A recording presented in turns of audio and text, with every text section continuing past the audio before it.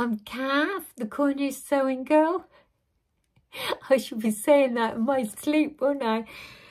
Anyway, I've popped on because last time I said whatever I'm sewing, I shall show you. I shall film it, and I have done this week as best as I can for the first time around. It's weird getting the angles you want, but I done my best. Anyway, oh, do you know what? Today I didn't start the jacket until Thursday night. So I only have really Friday. I only cut it out Thursday night. So I only had Friday to try and make it, because I wanted to have it together for my video. I like to do at least once a week. Well, today I ran out of milk. And because I was so steam ahead with my jacket, I went all day without a cup of tea. And I got one now. So I'll have a quick sip. Oh, handsome that is. Anyway, the jacket I was doing was this one here. Remember I did mention that one with the princess seams? And I showed you the material that I cut into for a cushion. And I showed you the contrast colour. Although the contrast colour was nearly there, it needed to be a little bit more plummier, really. It had more plumbing than it did have pink. Anyway, that's the jacket. And this is the... I'll just tell you the number of that jacket in a minute. That's 6035. And that's... all it got is one centre back panel and two, you know, where you put your princess seams in, two side panels. And then on the front of the jacket, are you seeing that the right way around there? Yep, you just got the bit where you have the lapels and the side panel there. And then you do that on both sides of the jacket.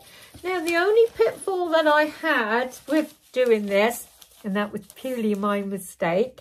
Hold my hand up with that. Just see which piece it was so I can explain it to you.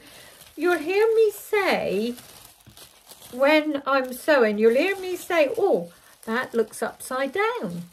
And you hear me say, no, I just peeked, and I said, no, it was fine, but it wasn't fine. Because when I peeked at it, because look, I'd always extend it when I do a jacket. I always like a little bit more, like 2 inches more, just so it comes down and tucks over your bum a little bit nicer. Here, where I put the bit on the bottom, I must have had that the wrong way around, because I cut in to here when that was on this side. So I had a big sort of a U there that I didn't really want. So I had to make the jacket a little bit shorter in length, but it didn't really throw me out that much. It was sort of doable. So when you hear me sort of say on there, oh, I think that's upside down, it was. And when you hear me say, oh, that's a little bit short at the end, because I like them to really meet at the end, it was too short. And I fathomed out what I'd done wrong. But apart from that, everything went tickety-boo. It's just that when you do your layout, remember that some of the pieces are upside down. The pieces that are folded generally are. Like the one on the fold, there is greyed out. And when it's greyed out, that means it's upside down, you know. So, and I'm sure, oh yes, and a bit of the collar piece was upside down as well. You know, on the pattern pieces, you just put them face down.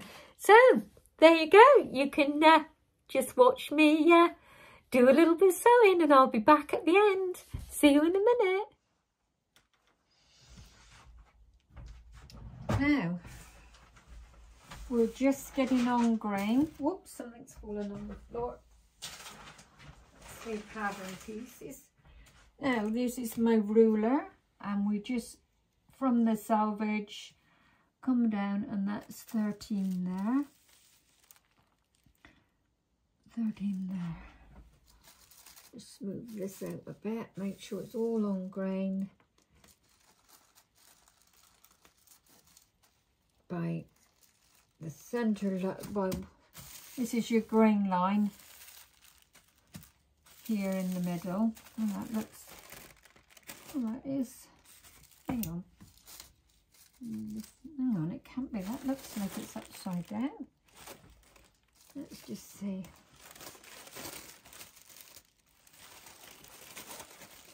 No, you've gone. Right. Let's pin it in place. Had the grain line all done, didn't we? Now we got to do it again. Never mind. Right. I'm going to go for 14 now we've moved it. 14.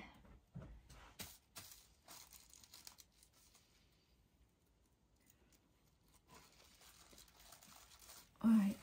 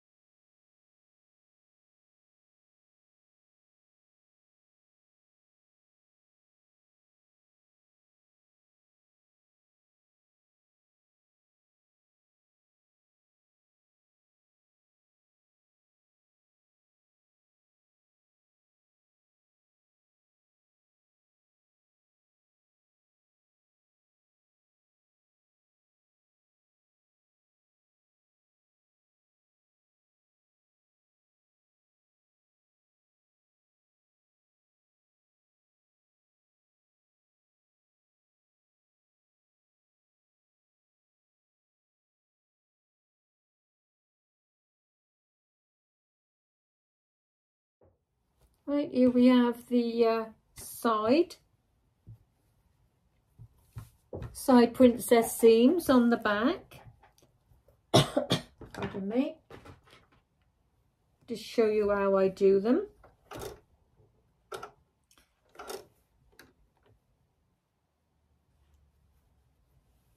Just getting everything lined up because you've got that little difficult bit to start with there. I don't do a 5/8 of an inch. I always do the width of the foot because if I need to go bigger, I can come in bigger rather than unpick it and come out. That does somehow seem to make sense. Couple of stitches, back stitch, and we're off. Now I've got this has got a little bit of give to it.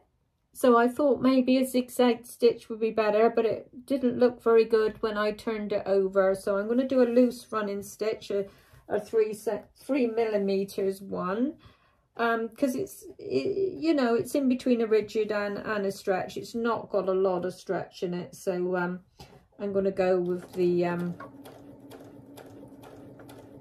just go with the normal stitch without the zigzag on it. Now, as we come down and we get to this bit, we can see more or less there's not a lot, hardly anything of easing in. Now, how I do it is different to people do it. They pin it, you know, most people pin it, and yeah, that is a tried and tested way, nothing wrong with that. I like that way as well. But for me, I tend to just see how much ease I really need. I don't really think I need a lot. I'm just going to push a little bit of ease in and see how I go as I go along. I like to get my hands in there, feel it as I go. Just get those little notches there to line up. That's them lined up. Then I just give a little bit of ease in, pull the top one and push with the bottom one just a little bit. That might well have been it, because on the back one you won't get much ease. Yeah, I think that's practically done it. Yep, I don't think we need any more ease now, just that little bit. I'll go through that measure thread again in a moment, and we just glide on down. I think if I had grey cotton, I should really. I just wanted to sew something for you all. Normally I would have made sure I had the right, because I think navy's going to work, because it is a navy jacket. But inside, when I done the zigzag, you know, that did show when I turned the seam out. I think a grey probably wouldn't, but I think we'd be safe with this.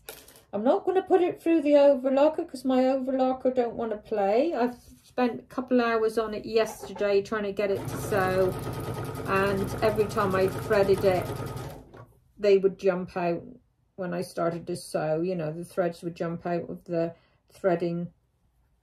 So I thought, right, I'm not, you know, you can only spend so much time giving things a go.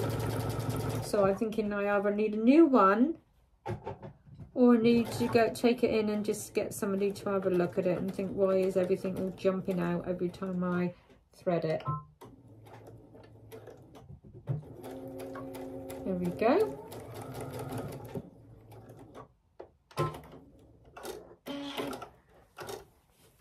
There we go. I won't show you every seam. And I'm pleased with that. Let me take that up to the camera there. That's where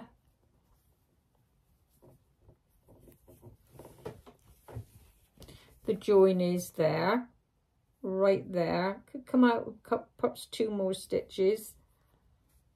That's always the little bit of a bugbear, that one, getting that to lay straight there, right on that little, right there. But yeah, I could do with perhaps 1 more stitch there.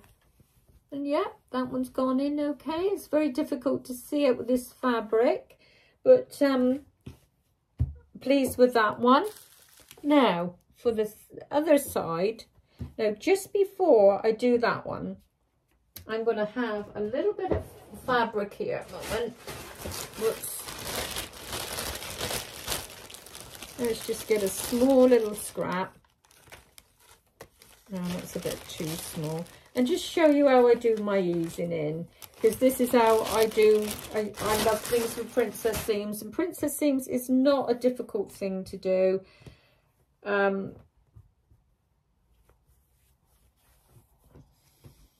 Just show you the principle. Okay, now all I'm going to do is ease the bottom one in. Okay, so we got 2 pieces of fabric here. We're going to give ourselves a little bit, say a little bit longer here. Not much though. Well, let's see how much we can do. I'll show you what I mean. Right, we're off. Now, in order to ease this in, this bit in here, say you've got a little bit of a princess seam here and you've got a big bit on the bottom and not so much on the top, and you want this bit to be pushed in, pinning it is fine. Don't dislike that way at all. Now, in order to get some ease, I just push in with my fingers in. And if you have like a little guide here, like you can get a little metal plate, like it's like another, you can buy them when you buy your feet. Just a plate with a seam guide is helpful, because you're keeping an eye on this, pulling this up, pushing this in, and it's nice to have a little bit of a guide there.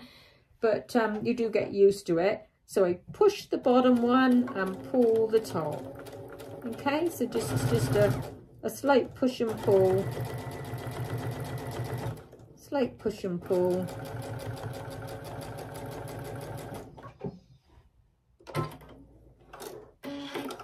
There we go. And we can see there that we've got that wool iron out. We've got a little bit more of a bit of a gather in there at the top. And there. So if we were to iron that, something that will go in lovely. But that's my method. I hold the top up. So this is another bit of fabric just so I can show you. My method is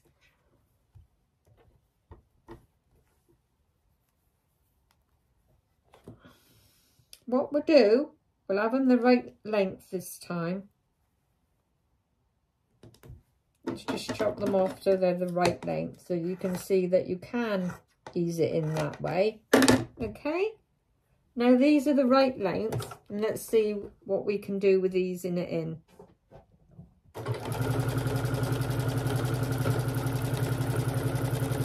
Right, let's see how much ease we've gone in with that.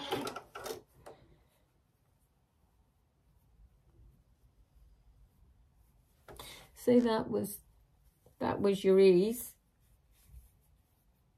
there, and when we come back, we've eased quite a bit in there. Look, that's one bit, and the other bit is way down there, and all we done was just eased it in by pulling slightly on the top and pushing on the bottom, and that's how much we've eased in at the bottom there. Okay, so much we've eased in, and all I do is push and pull. Do one more.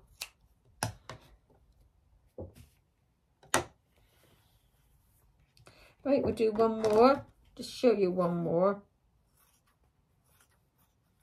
Just hope I haven't got something I needed for the jacket here. I won't snipping the collar up. Anyway.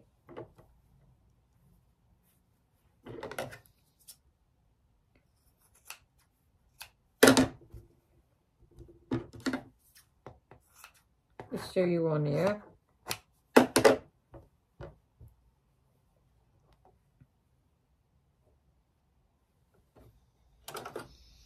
I won't push so much in now. And I just hold the Christopher Ninja. If you ever Google him, he's the one I got this from about 15 years ago. And he said, if you want to ease, you want to get your hands in there and feel for and feel what you're doing, you just pull that one with a little bit of taupe on the top and push with your hand, and it's lovely for going round corners on princess seams. Just let the feed dogs just push it in. Now I didn't do much there, but there is a little bit more gathering on that side than there is on that side. You just got to really manipulate it with the pushing and pulling, you know. I've got quite dark fabric, so it's difficult to let you know, you know, how to do it. But that one's gone in lovely. A little bit of ironing, you know. These, a tailor's arm, are good. I'm going to take you off camera while I do the other one. Then I can show you where I've got to on the jacket. Right. Just checking it and seeing what I need to, how much ease there needs to be. And we know whether to push more or less in. Now, I've had to turn this one around now and have the bigger part of the material on the outside and the small bit of the princess seam is on the inside, because I've got to get a little pocket there to get my little hands into.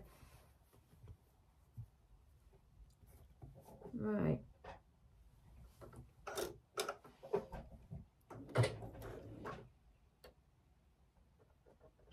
I've changed my stitch. I did say I was doing a straight stitch. I thought better of that actually, because when I handled it, there did seem to be more give than I thought. So, you know, stretch than I thought. So I thought, no, I think I better do. So I've done the little lightning stitch, and I've done it on 3mm. Here we go. Now, by just doing the 5/8 of an inch, I don't do, well, I'm just doing the width of the pressure foot at the moment, but you can do a 5/8 of an inch. It's whatever you feel you want to do. I always think if it's, you you know, too big, I can just easy come in, you know. It works both ways, you know. Or you can unpick it and move out. Oh, I forgot to do me little bit of pushing in then, because I was chatting, but we haven't got much here. I think I can still do it.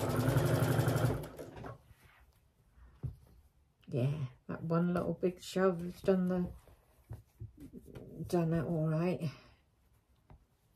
There, because make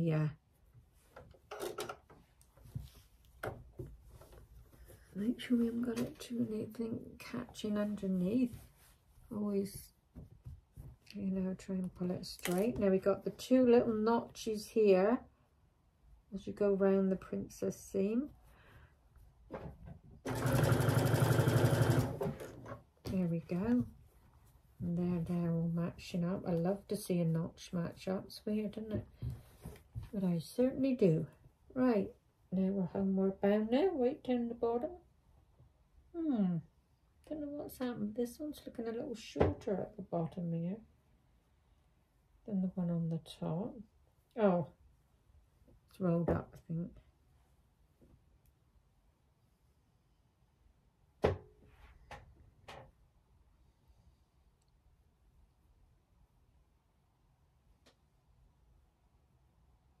Don't know what's happened here.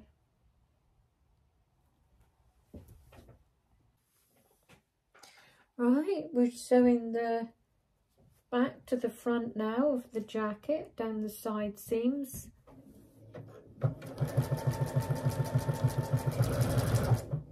Whoops, got a little bit of loose thread there.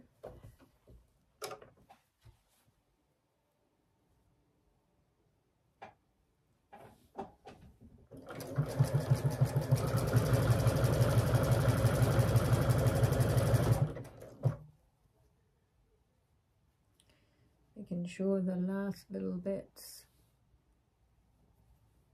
always like them really to be perfectly lined up. Hems are always easy then. There we go. Hang on.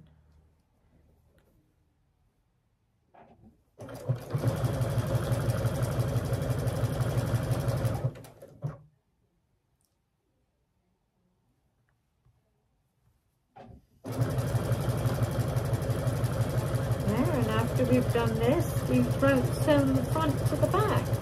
Just going to pop the sleeves in now. There we go. Hang on, I think I'll turn you a little bit around a little bit more. There we go. And just to the end. Don't know if you can see me that well. I wanted zoom, but somehow my phone don't seem to want to do it at the moment. Right, well anyway, we've sewn all the pieces of the jacket together now, apart from the sleeves. There we go. Let's just give it a little look. Yep, now we're just going to do the sleeves.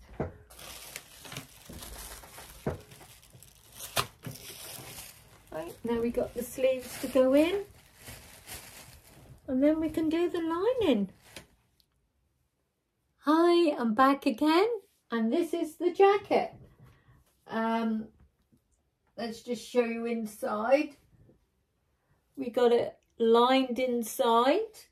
I haven't got the sleeves in yet, but it's all fully lined at the back as well. So we're nearly there with this one. Give me another day fiddling around with it and she should be good to go.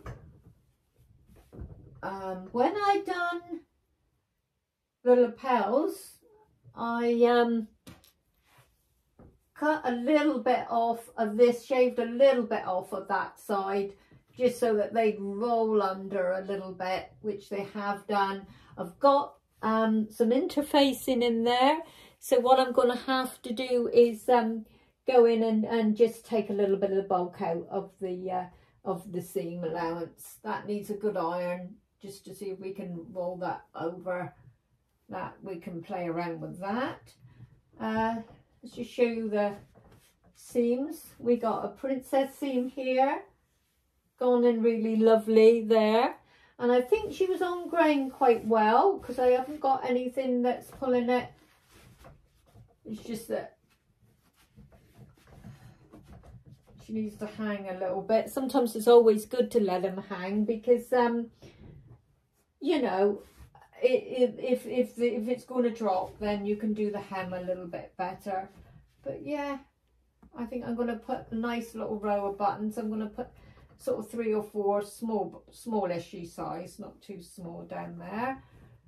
And that's the princess seams going along here with this one there, and on this side here, and that's the sleeves there. And I might do the contrast colour in the bit of the grey which is underneath, put it on the bottom of this one here, because this is the colour of the lining. That's just got to be slipped in, and I'm going to stitch a bit of this on the bottom, so when it rolls back, you know, you'll have a little bit of contrast there. My tailor's dummy's falling apart here, looking bedraggled. There we go. Just needs a little bit of pulling into shape. God knows what I've done. There we go. Anyway, hope you like how I've done it. And when I completed it properly, I can show you how it's all, how I got there. I hope you could see that. Hope you could see that. But she's gone in quite nice, and that's the sleeves. So they went in okay. Yeah, and the lining is all fully lined. So there you go. There's me jacket. Anyway, thanks for watching, and I'll see you all again soon. And hopefully my jacket then, I'll be able to try it on and I can show you. I think it'll look lovely with a nice pair of denim jeans. Anyway, cheers for now.